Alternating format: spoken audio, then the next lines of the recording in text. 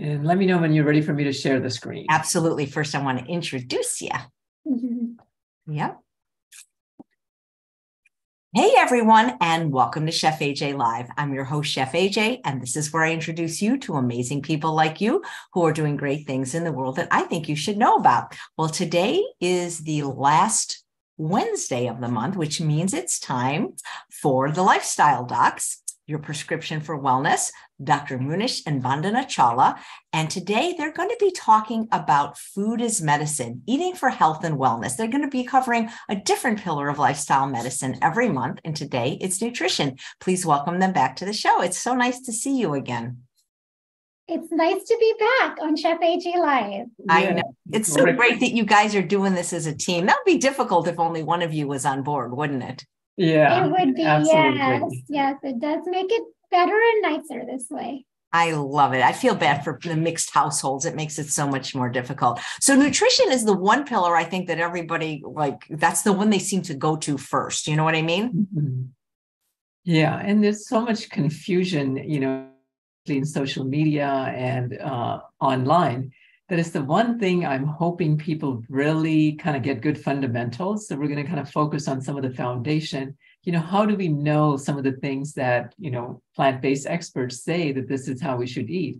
So I'm going to give some backing. And I think your audience are sophisticated enough. Some of the slides are a little bit technical, but I think that it should be just fine.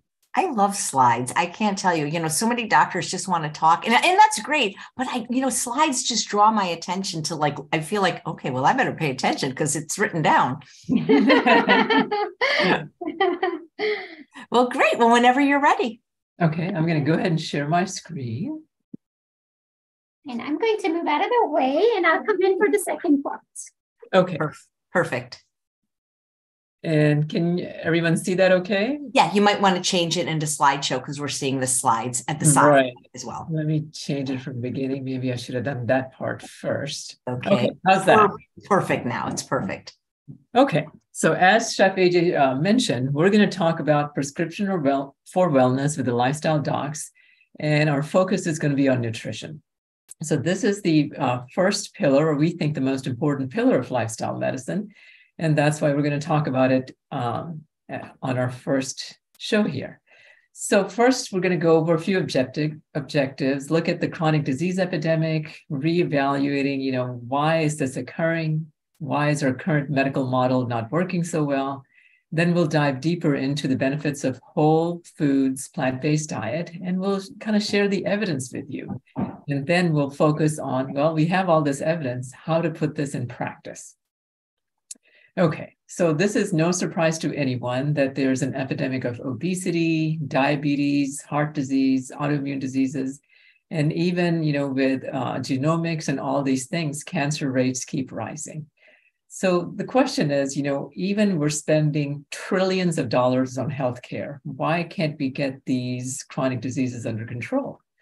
And just to give you a quick example, I think we showed this last time, but just to remind everyone, in 1958, there were only 1 million people with diabetes in the United States. And that number went up to 15 million by 2005 and 18 million by 2006.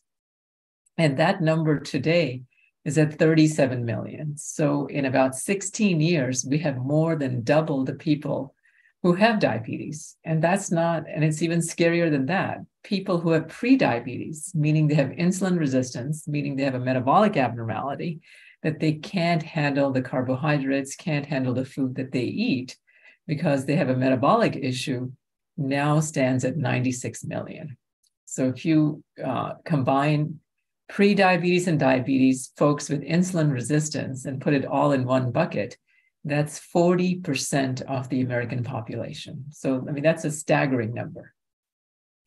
And there's two main causes we feel, the main cause being food, what we're eating. We're eating about 60% of processed foods, which is added fats, oils in particular, added sugar, refined grains.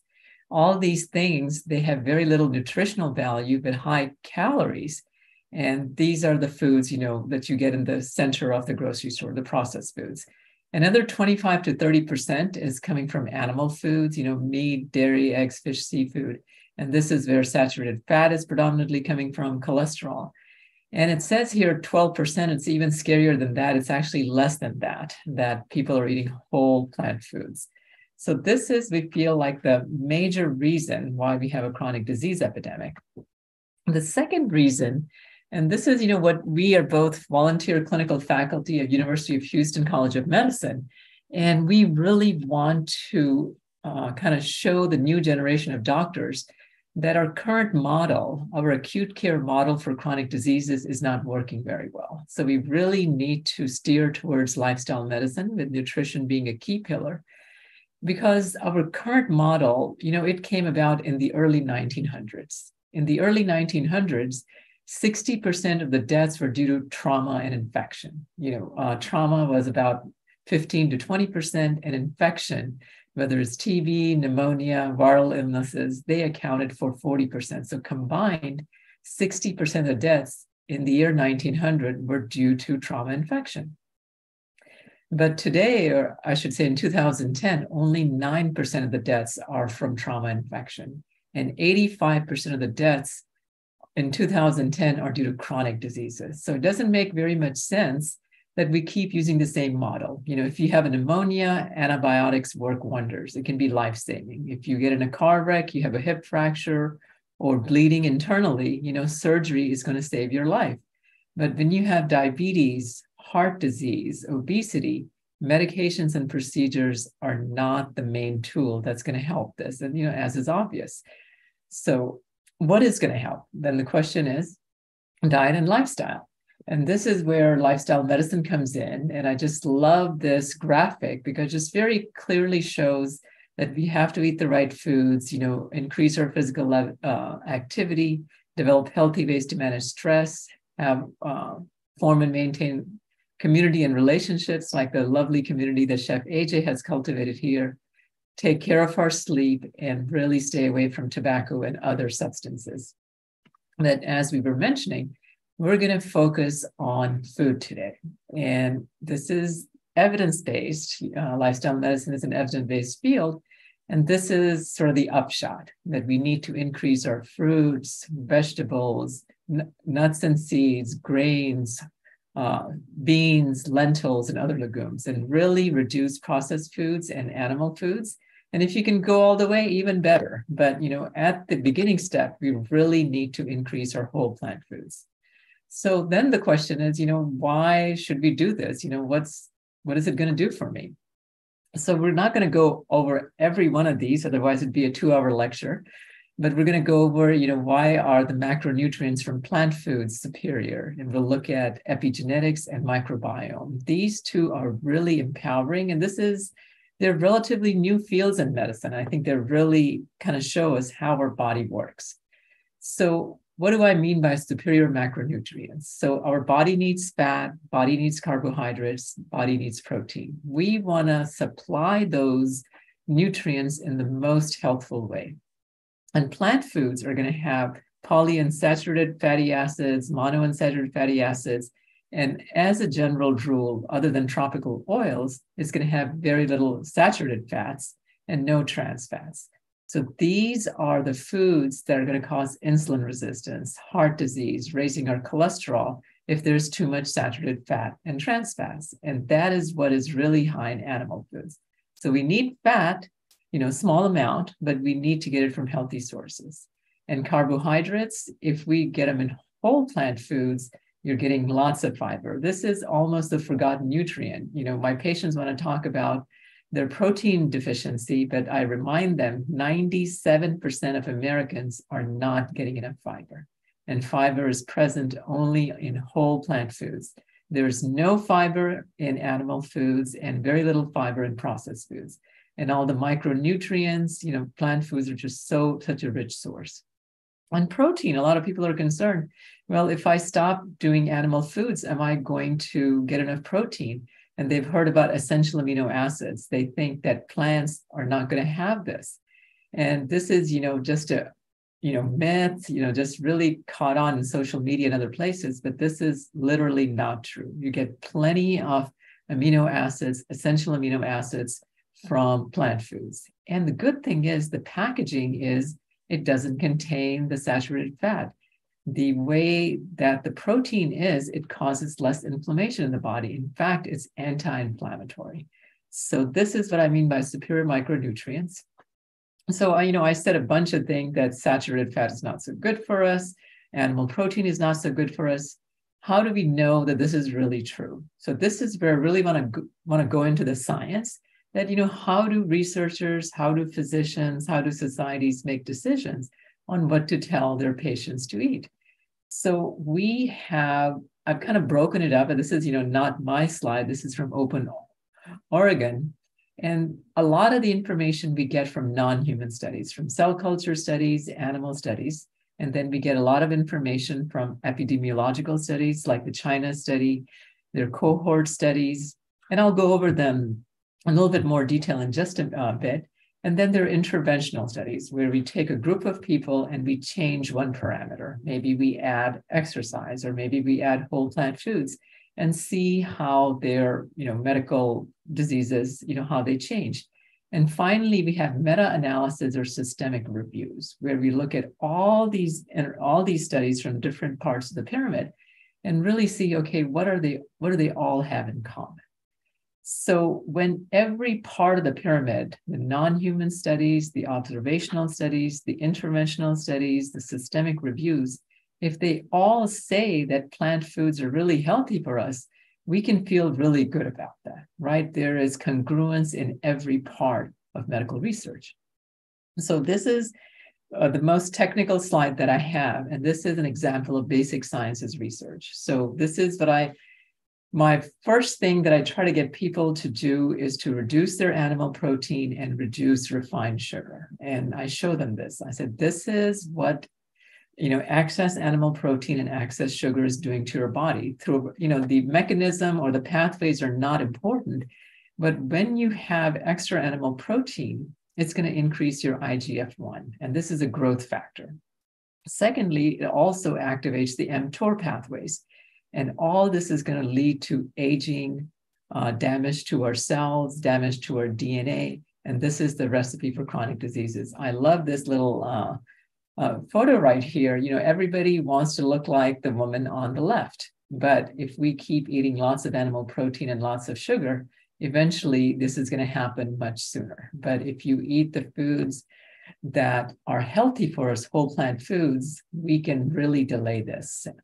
And sugar, through a different mechanism, it causes cellular aging, causes damage to our DNA, and sets us up for chronic diseases.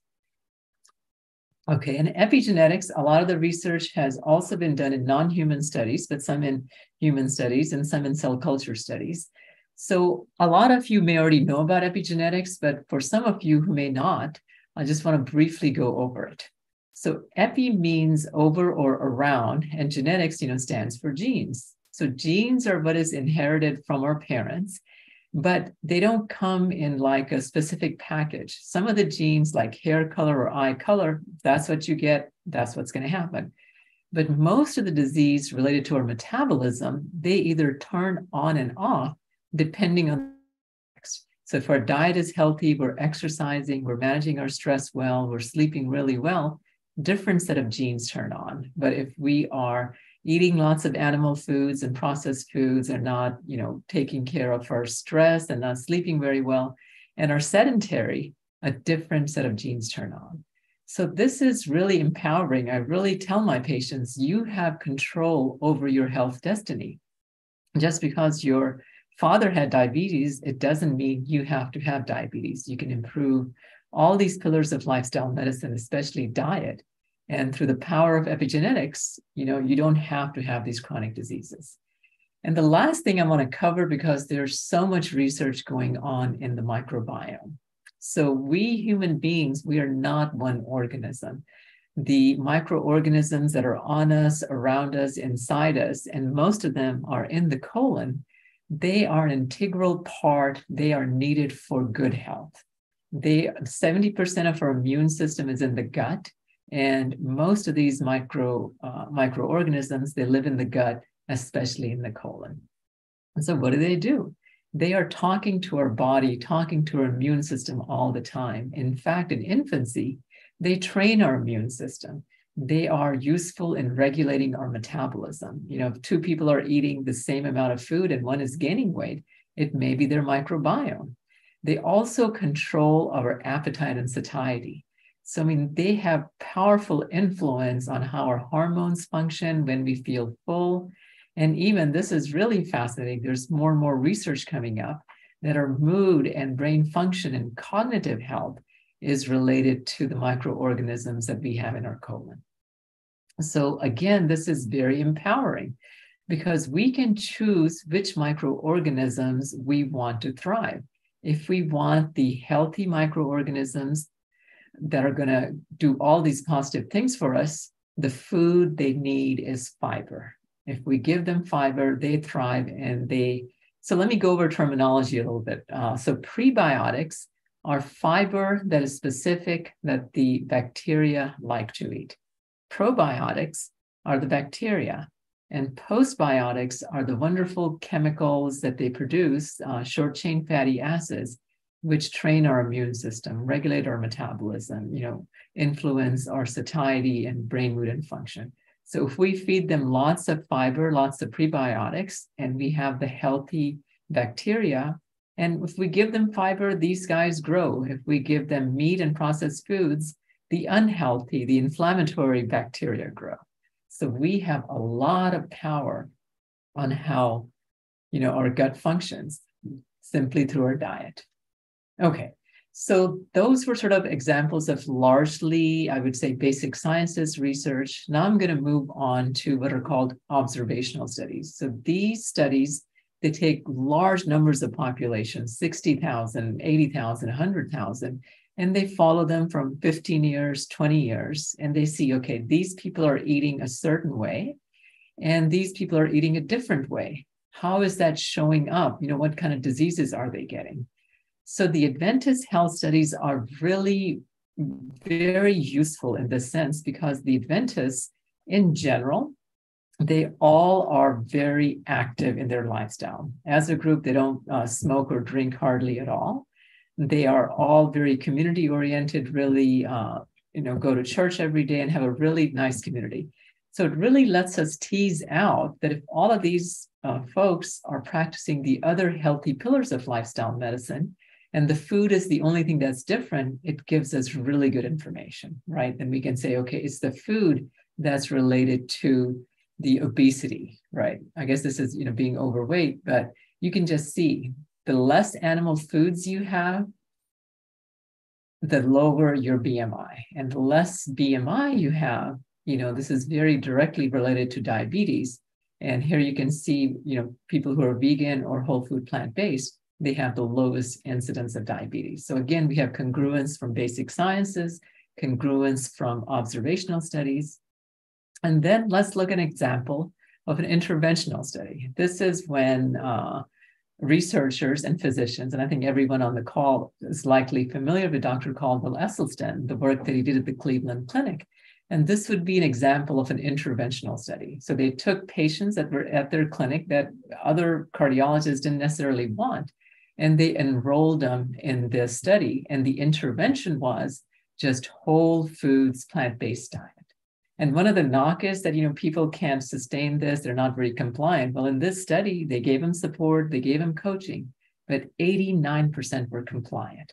So 198 patients were signed up and all had pretty significant coronary artery disease. And this wasn't a randomized control trial. Everybody who wanted to sign up was able to sign up. But the way the results were tabulated, it really kind of randomized itself, because 89% were compliant and 11% were not compliant. They kind of went back to the standard American diet, high in animal foods and processed foods.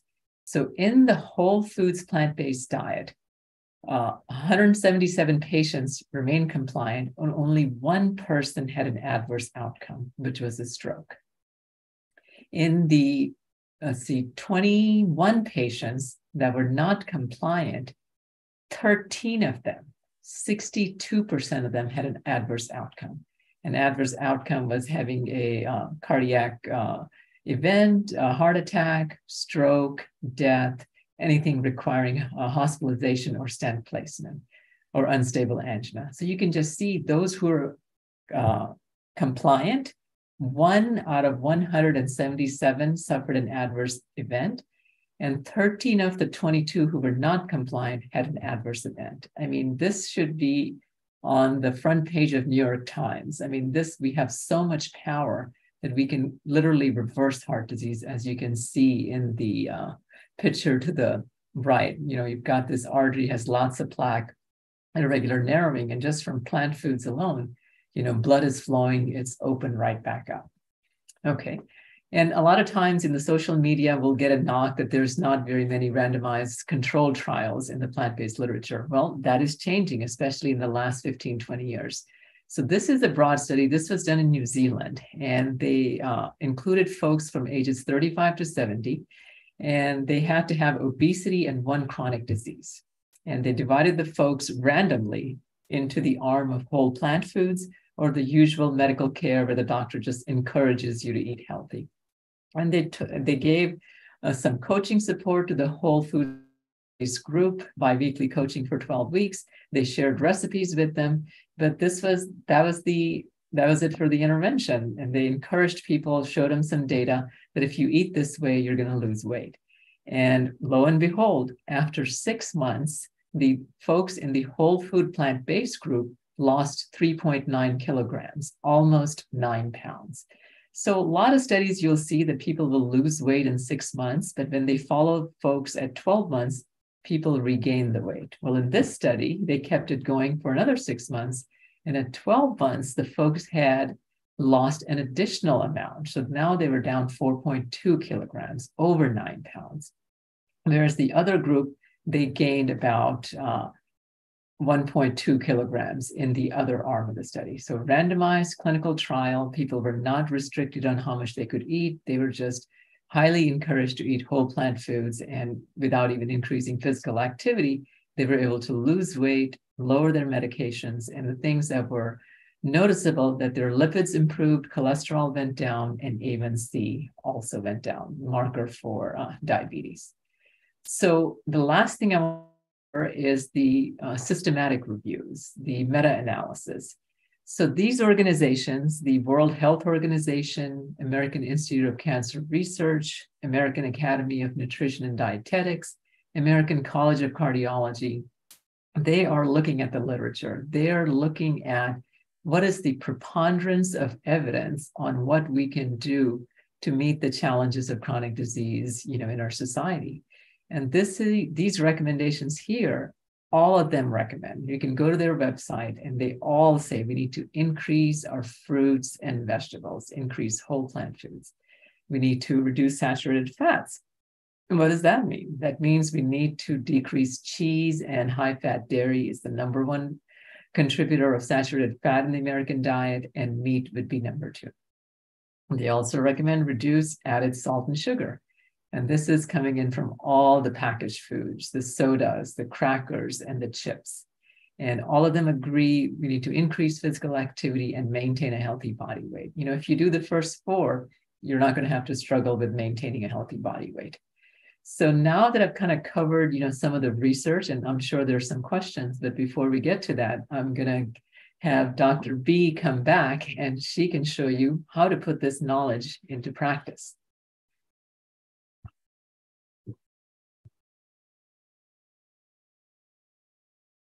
All right. Okay. So now we know what we need to do and why we need to do it in terms of the evidence. But for many of my patients, the how is very difficult. They've watched the documentaries and they know that they want to be on a whole food plant-based diet, and they want to take out the animal foods and the processed foods, but they need help doing it. So, you know, in terms of recommendations for prevention, we do recommend getting 90 to 95% of your calories from whole plant foods. We want our patients to minimize oils and sugars, eliminate processed meats, and also reduce or eliminate other animal products, but we start off with processed meats first. And we have them focus a lot on calorie density and nutrient density, and actually show them Chef AJ's infographics on calorie density as well, which is very helpful for a lot of people. And we'll go over that in a second. And then for many of my patients, intermittent fasting is very helpful as well.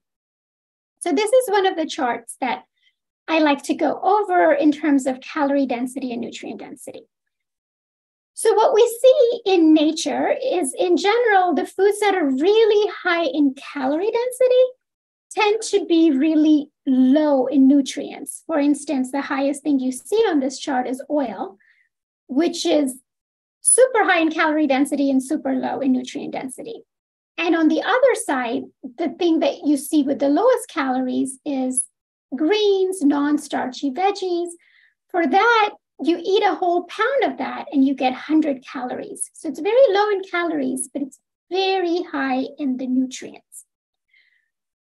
That's true for most plant foods. As you look on the left side of the graph is plant foods, and right side is more animal and processed foods, except for the one exception, as you can see, of nuts and seeds. So nuts and seeds, even though they're whole plant foods, they are high in both density and nutrient density. So it's perfectly fine to eat some of those if your goal is just disease prevention. But if your goal is weight loss, then I do have my patients not eat those as well, because as you can see, it's 2,800 calories a pound when you eat nuts and seeds. So as Chef AJ says, we try to stay 600 calories a pound and less, and that way you can eat large amounts of those foods without having to worry. So this is something that we discuss with our patients, especially when it comes to disease reversal. For those patients, we really want them to take out sulfas from their diet altogether. So the first S is for sugar, the O is for oil, F is for flour, and A is actually for two things. It's animal products and alcohol. Maybe we should put another little picture of a drink down there. And the second S is for salt. So we really, the patients who are trying to do diabetes reversal or put their autoimmune disease in remission, we have them stay away from the sofas. And when we have them stay away from the sofas, of course, one of the first questions that comes up is, if I stop the animal products, how will I get my protein? And Dr. M mentioned that, and I'm sure you guys have heard it as well. So we have to show them that there is plenty of protein in plant foods, in all plant foods, and in some plant foods, quite a bit, almost pretty much as much as animal foods. For instance, 100 grams of beans versus 100 grams of beef has about the same amount of protein. Iron is actually higher in beans. There's no saturated fat or cholesterol in beans. And as Dr. M said, there is no fiber in any animal foods and lots of plant foods such as beans. The other question we get is, how will I get my calcium when we tell people to take dairy off of their diet? And so here's another slide we like to show. And actually, these slides we learned from something we had watched on Chef AJ, right? It was Dr. Roseanne Oliveira who had showed these comparisons. And we're like, oh yeah, this is what people ask. We need to make a slide of this. So as you can see, 8 ounces of tofu versus 8 ounces of milk, roughly the same amount of calcium, roughly the same amount of protein, lot more sugar in milk, lot more saturated fat, lot more fat, cholesterol. So we can get our calcium also from dark leafy greens, from other beans and lentils. From tofu, there's several sources of protein and calcium in plant-based food. And then another question that we get is, well, when I go on a plant-based diet, I'm going to have to eat a lot of carbohydrates. And carbohydrates are bad for you, right? So the education that we do there is carbohydrates are good or bad depending on what is added to them and what is taken away from them. So here's a picture of whole grain, which has the endosperm, the germ, and the bran. But when it becomes refined grain, the bran, which is the fiber part, and the germ, which has all the vitamins, like B vitamins, is stripped off. When you hear enriched flour, basically what they're doing is adding on some of the B vitamins and some of the iron back that has been stripped off. But of course, they're not adding on any fiber in the enriched flour. So when you're eating whole grains like brown rice, quinoa, oats, that's good carbs. But when you're eating refined grains like white bread and pasta and pretzels, those are not healthy carbs. So here's a picture I like to show when I'm telling my patients that the carbs that are coming from Mother Nature, from Mother Earth, from the ground, those are healthy carbs. But the carbs that are coming from a fast food drive-through or a factory or a plant that makes chips, those are the unhealthy carbs. So then it gets to the practical tips. So many of my patients will start with one plant-based meal a day. And if that's a big meal, often 1/3 or even more of their calories are now coming from plant-based foods. So I encourage them to go ahead and start with at least getting the breakfast plant-based.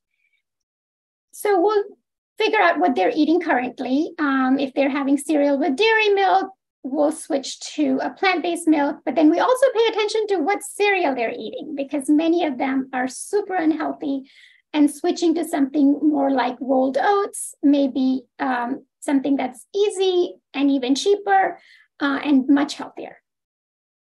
If they're having scrambled eggs, often we'll switch to tofu scramble, donut or muffin, encourage them to do a whole grain toast with avocado.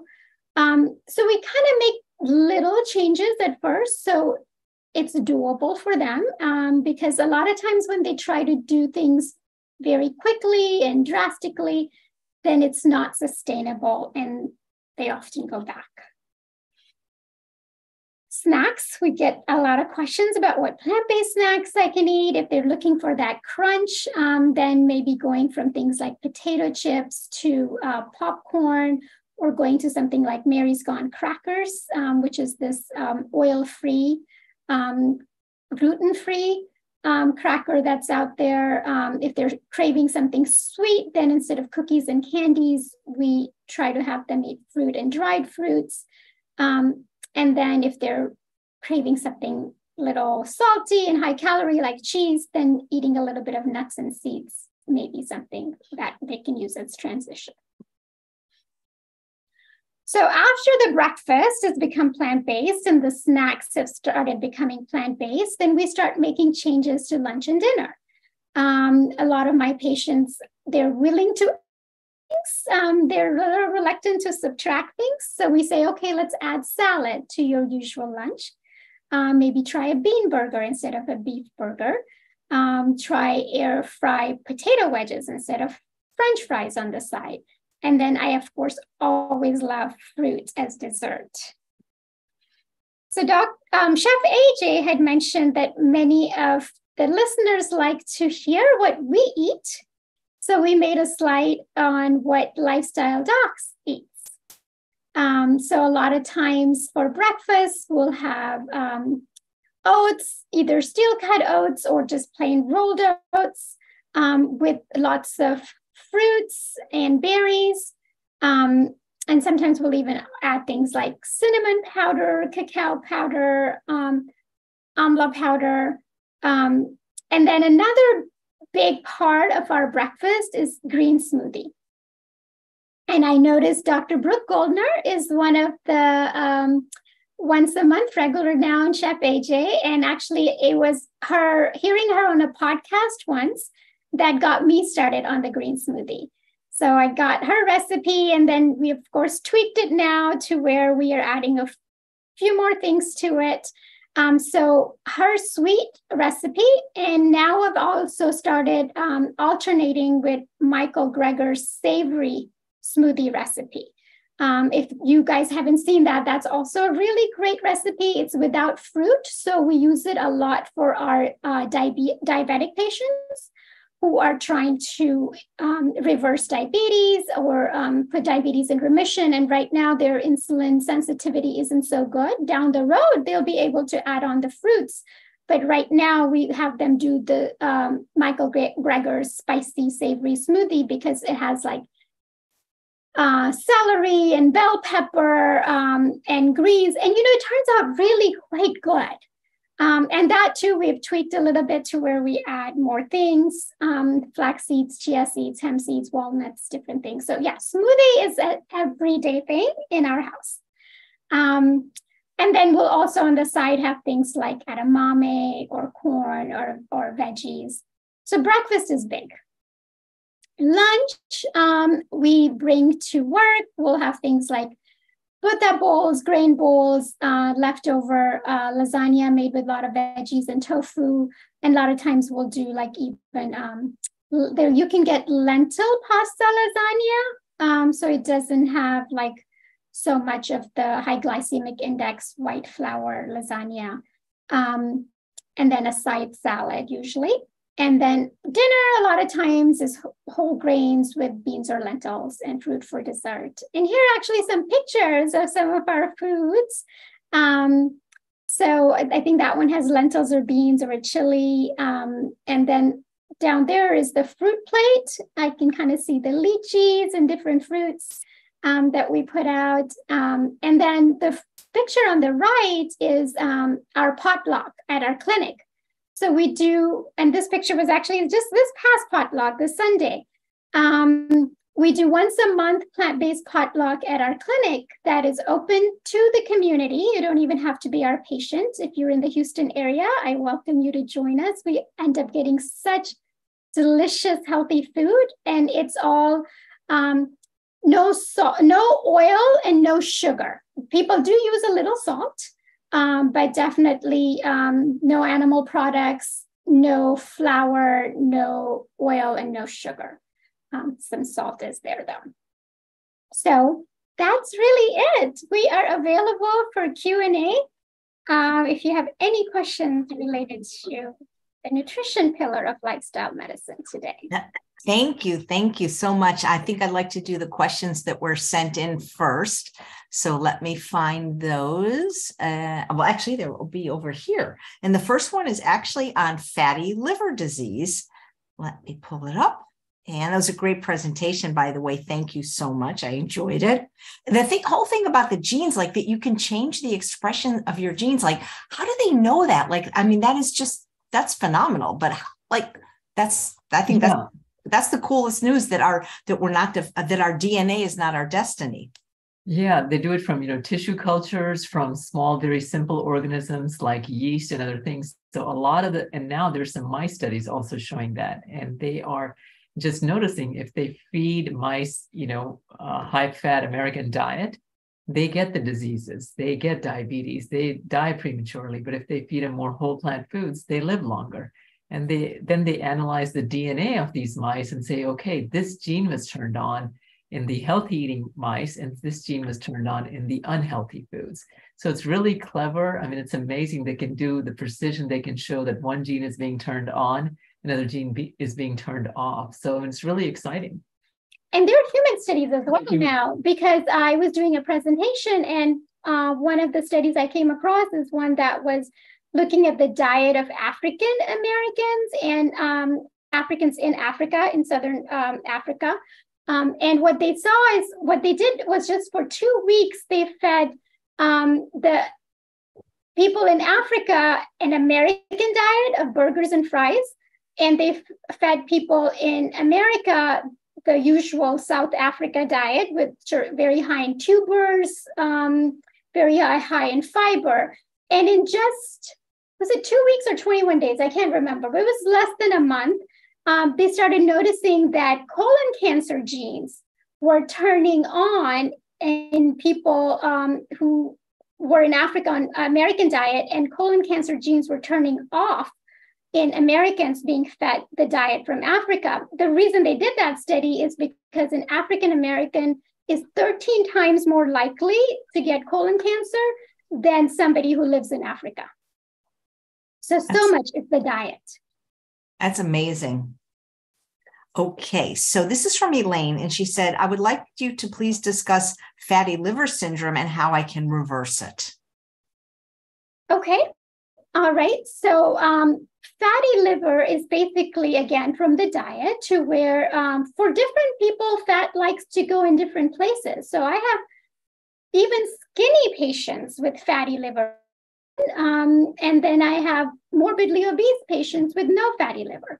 So for some of us, the fat goes under the skin. For some of us, our cholesterol increases. For some of us, it goes to pancreas and the organs. So because it is still from the fat in the diet, as you go to a low-fat, whole food, plant-based diet, I've seen multiple patients who their liver enzymes go back down to normal, which is the blood work is what mainly I see, but also in terms of imaging, when we order ultrasound and CAT scan, the fatty liver, I mean, you see that more, you saw that more as a radiologist, but we don't see the fat around the liver anymore. Yeah. So you can see the enzymes normalizing, which means fatty liver is no longer present, but you can also see it in imaging. You can look at the image, 1 year ago, and it showed typical characteristics of fatty liver. And now they're in a healthier diet. The liver looks normal, no longer any fatty infiltration. So this is one of the very easy things that you can reverse if you just switch your diet. I believe I had interviewed Dr. Hannah Kalyova of PCRM, and they actually did research on that exact thing. They did a study, and it was the low-fat plant-based diet that was actually able to reverse fatty liver. Yeah, absolutely. I mean, it has to be whole plant foods and the keyword low-fat. Thank you for mentioning that. I think that's the hard part for a lot of people. Those nuts and seeds are quite addictive to some of us. Yes. Yep. All right. Let's see. Are there any questions in the chat? Well, John says, can one eat too much garlic? So, I mean, I think you can overdo anything. Yeah. So, everything you want to do in moderation. And we want to say that, if you're eating so much garlic, then maybe you're not eating enough ginger or not enough onions. So we want to eat a variety of diet.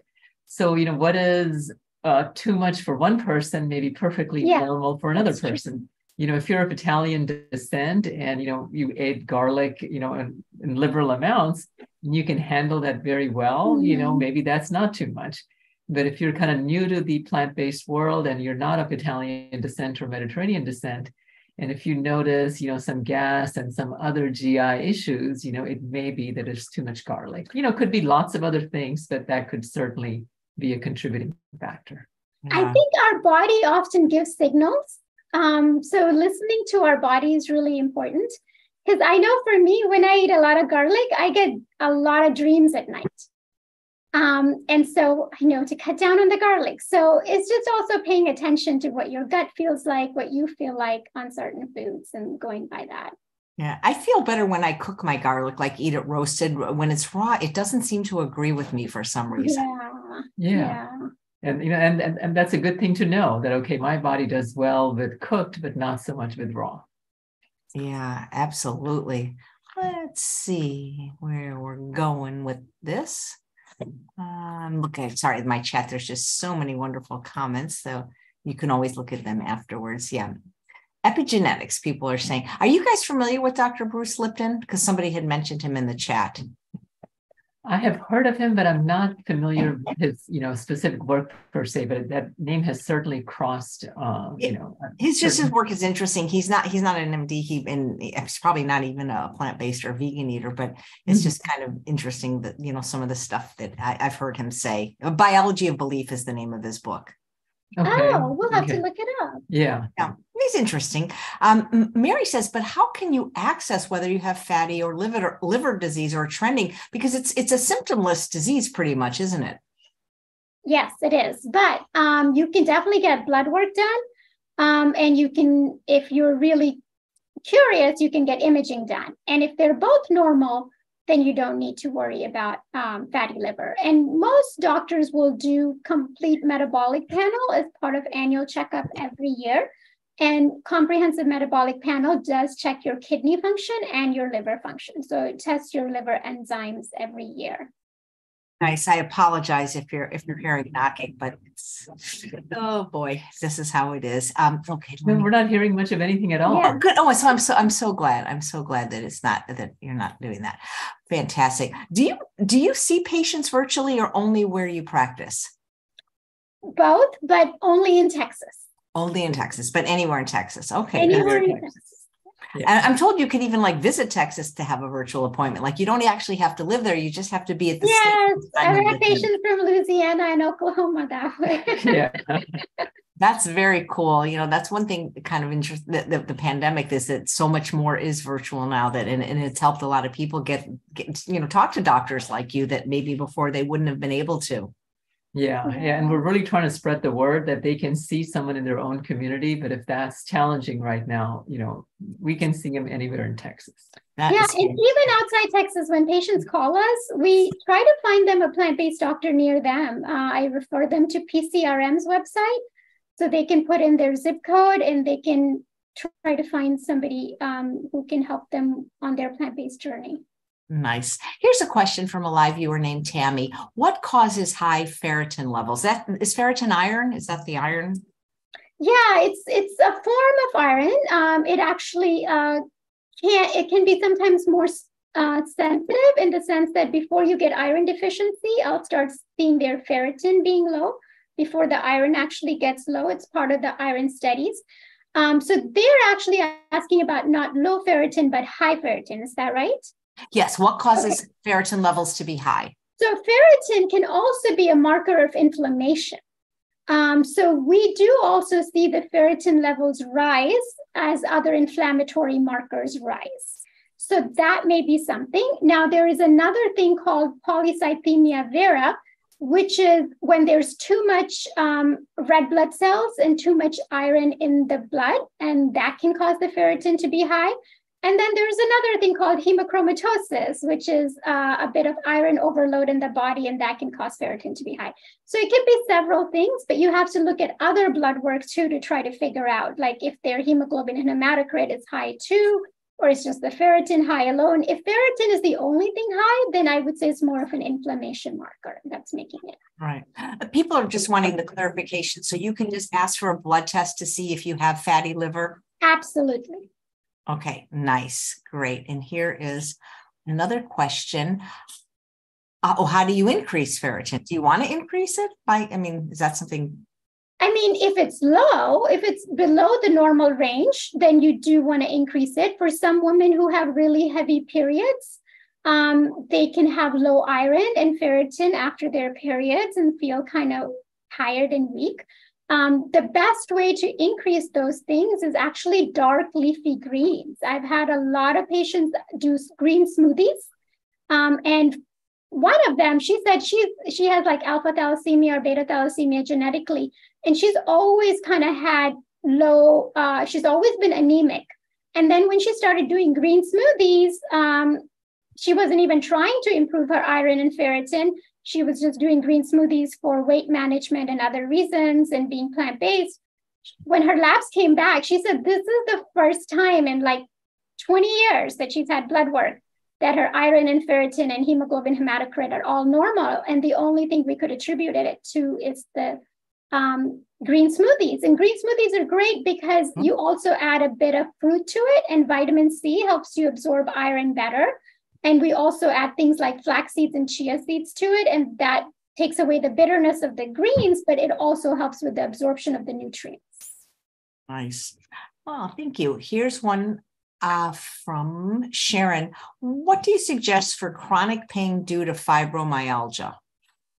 So, fibromyalgia is an autoimmune disease, and this is really, before, we had really good data on diabetes, on obesity, that if you switch to a plant-based diet, it works really well. We don't have as much data with autoimmune diseases, but that is growing. So one of the main issues with autoimmune diseases is your microbiome, your gut health needs to improve. So once we can slowly transition to more whole plant foods, which have lots of fiber, lots of prebiotics, and then you can really sort of change the microorganisms that are in our gut. And remember, these are what's controlling or really playing a big part in regulating our immune system. So once the immune system is in a healthier place, autoimmune diseases, whether it's fibromyalgia, ulcerative colitis, rheumatoid arthritis, we're seeing lots of patients, including in our own clinic, that we're able to put these folks in remission and off of all medications. We recently had a patient with Sjogren's syndrome that she's completely off her medication and has no symptoms. And, this is one that was a new one for me. And I said, it's an autoimmune disease. Let's give it a try. And she worked really hard, switched her diet, and really, she is off all her medications and really doing quite well. Right. Regarding fibromyalgia, I know we're talking about nutrition today, but I do want to say there's also a big link with sleep in fibromyalgia and big link with exercise in fibromyalgia. So you want to improve your nutrition, but you also want to get that exercise and sleep component in it, because they do also really help resolve a lot of the symptoms. Yeah, fantastic. Let's see. There's a question. Is there anything unhealthy about air frying? So this is getting into sort of advanced sort of stuff. So, if you're eating whole plant foods, and, that would obviously be the best. If you're eating steamed potato, baked potato with the skin on, that would be the preferred way.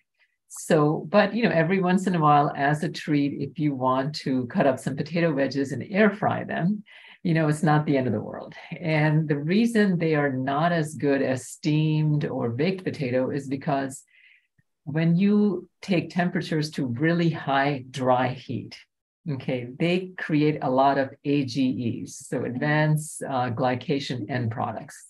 And these are something that's, again, going to cause damage to our cells, damage to our DNA. They lead to premature aging.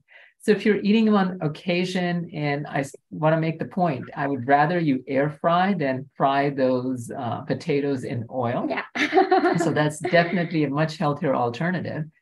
But, not doing it on an everyday or a routine basis, make it a treat that you do every now and then would be so good that way.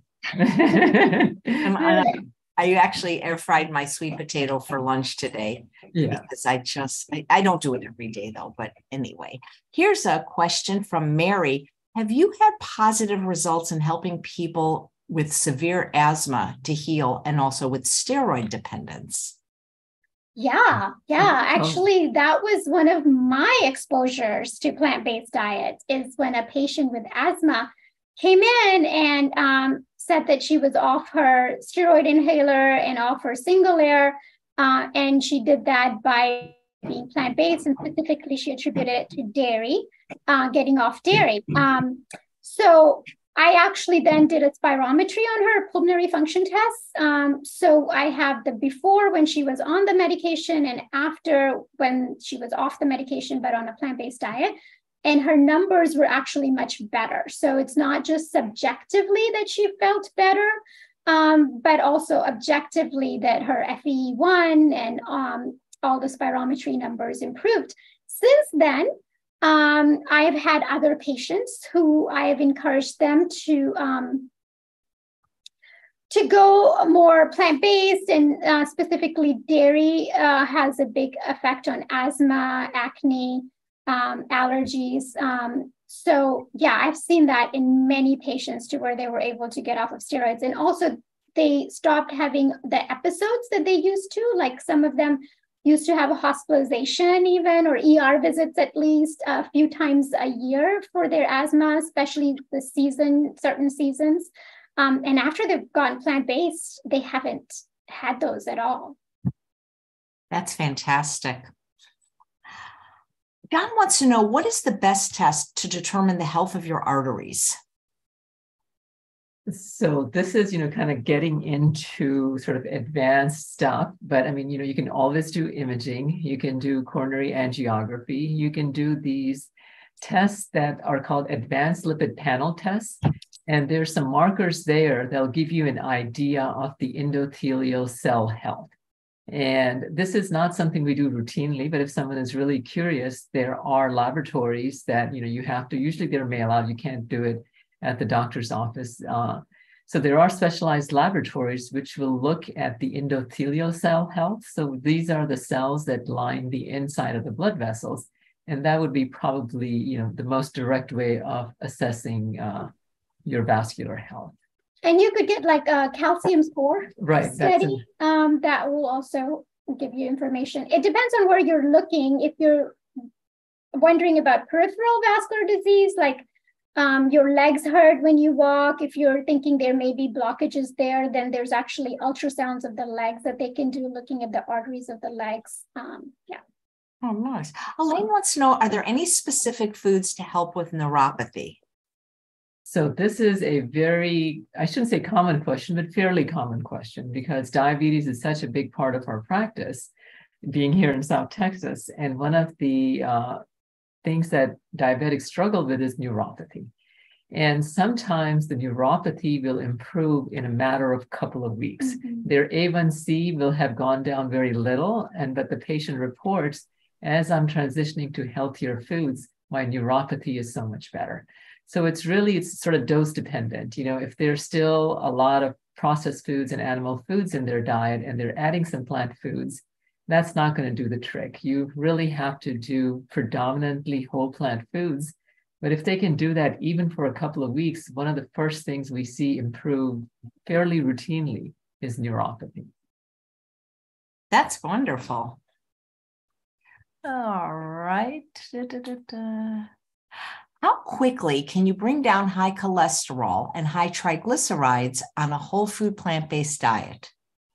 So it's again sort of dose dependent. If you are ready to plunge into the deep part of the pool, you go all in, you can do it in as little as 2 weeks. Mm-hmm. And so, it's really whatever the patient is able to do. And sometimes, when I first started, I really encouraged the all-in approach, and that worked for a lot of patients. But for some of the patients, they kind of went all in and were overwhelmed, and there was a backlash. So really, whatever works for you, if they want to go fast, they can go fast. If they want to go slow and sustainable, fast and sustainable, whatever works for them, but literally in a couple of weeks. Yeah, because when they do these kickstarts, like Rochester Lifestyle Medicine and Plant Pure, they'll check 10 days later and it's already better. In my practice, I usually check 3 months later, just because insurance will pay for it every 90 days. They won't pay for a lipid panel so soon. And within 3 months, yeah, definitely see major changes. Elaine, who asked the question about neuropathy, is saying she actually has non-diabetic neuropathy. Okay, so, it depends why the damage was there. Was it from some sort of trauma? Was it a result of some other chronic disease? Was it the result of medications, maybe even chemotherapy? So there's a little bit of variation, but in general, if it's another chronic disease, especially, then that can definitely be helped. And some of the even folks who had chemotherapy for whatever reason, even they show pretty significant improvement, because, a lot of it's inflammation, right?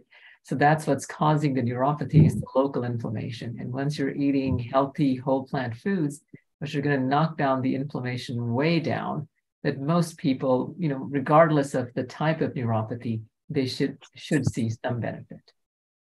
Great, thank you. Oh boy, we've got. Let's see. I know you guys have to work.